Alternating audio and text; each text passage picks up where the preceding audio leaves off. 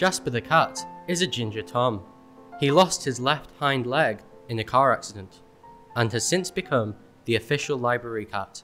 I first met Jasper on the Cats Protection website when I was looking for a cat to adopt. And then when I actually first met him, that time at Littleport, I realised that Jasper was something special, not just because he had 3 legs, but because he was mild-mannered, nice sort of cat. When they first let him out of his carrier, there were 3 kittens in the next stall next to Jasper. And as he came out, they were putting their paws through the grill, and he patted each paw as he went by. I thought, yeah, this is quite a nice cat. We originally had Jasper in for a photo shoot to provide publicity photographs for the library. During an induction at the start of the academic year, we just mentioned in passing that Jasper sometimes came into the library. And then for the rest of the academic year, we had students asking us, when's Jasper coming in next? So we thought, well, maybe we should have Jasper coming in when the students are here. And we had the first event, and that's the one that really went viral in terms of news throughout the world. It was extremely popular. There was a black market in Jasper tickets. I mean, tickets were exchanging for like, you know, £10, £15 to come to the Jasper event. And that was before all the publicity. So we realised that we hit on something that was quite successful. And other libraries were quite jealous that we had Jasper. Librarians Simon Frost and Claire Trowell are organising Jasper's visit to help students de-stress by interacting with him. They have been taking him to Marshall Library, University of Cambridge, since 2016. Although he's only got, 3 legs, he tends to forget that, and he does do what all other cats do, which is climb trees. So when I moved into my house 2 years ago, I found that it was quite a good way to know your neighbours by virtue of the fact that I've had to go up onto their garage roofs or up their trees to try and retrieve Jasper. Because although he's actually very mobile, he can climb trees, it seems he can't get down very easily.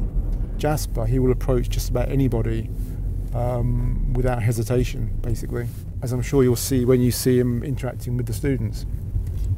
It's probably a kind of positive circle because they're so pleased to see him and he loves it, and the more he loves them loving him, the more love there is to go around, I guess. Well, that's true. He's just sort of got a very positive idea about being petted. I mean, the one funny thing that has occurred is that quite often we get students who are allergic to cats, and yet they still come to the Jasper event. And one girl last time, I mean, there were tears streaming down her face and she was sneezing, etc., but she still wanted to stay in with Jasper, which is quite remarkable. I'm not so keen on this. I don't think this is a good idea. We do clean the library thoroughly before and after his visit so that we don't have any lingering back. Sorry about that, Jasper. Particularly lethal bark. It's nearly there, Jasper. Come on.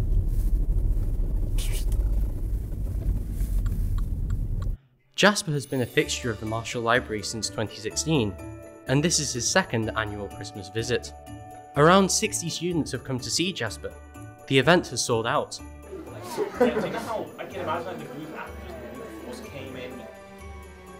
We always bring him in about an hour or so prior to the actual event, just so he can get used to his surroundings.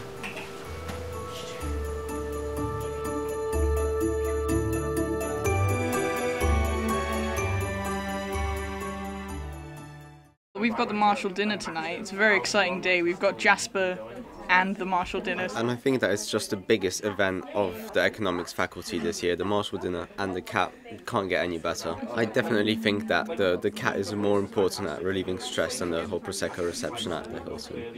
Yeah, the Prosecco is more a helping me sleep thing.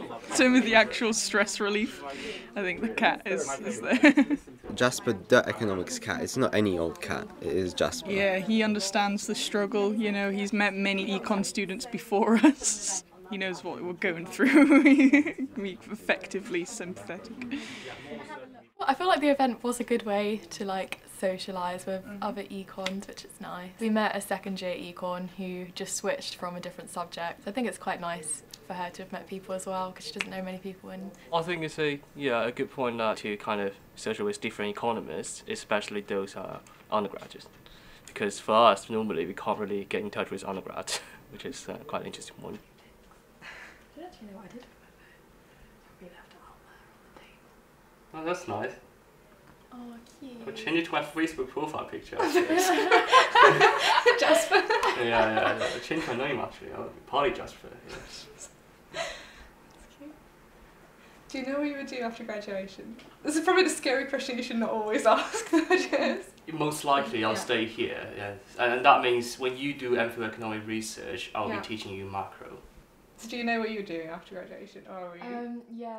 I think I've relaxed by meeting Jasper, yeah. So I'm not really used to cats actually, so I used to be a cat lover, but no longer when I get to uni, so... but yeah, it's a kind of good relaxation, I'll have to say, yeah. We have a cat at college and I love the cat. She just kind of chills and walks around and goes where she likes. In my college we don't have a college cat unfortunately, but I think after this experience I would suggest my college to have a college cat. It's definitely I think something that's being helpful for the entire student community. Yeah.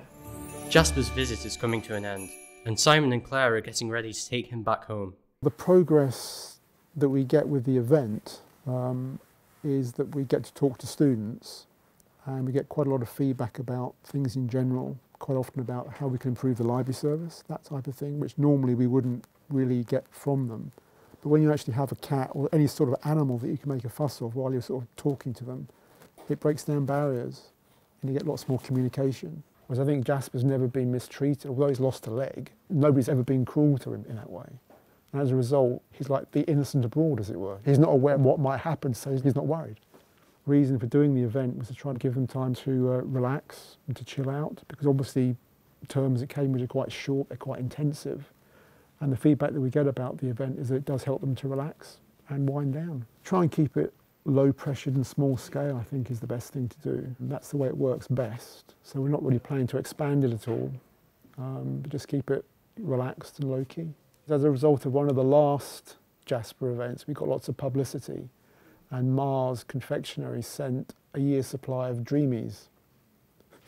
So he has put on quite a bit of weight, I have to admit. But other than that, he's coping with stardom pretty well, I think.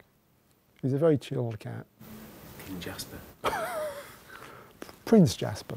Prince Jasper, yeah.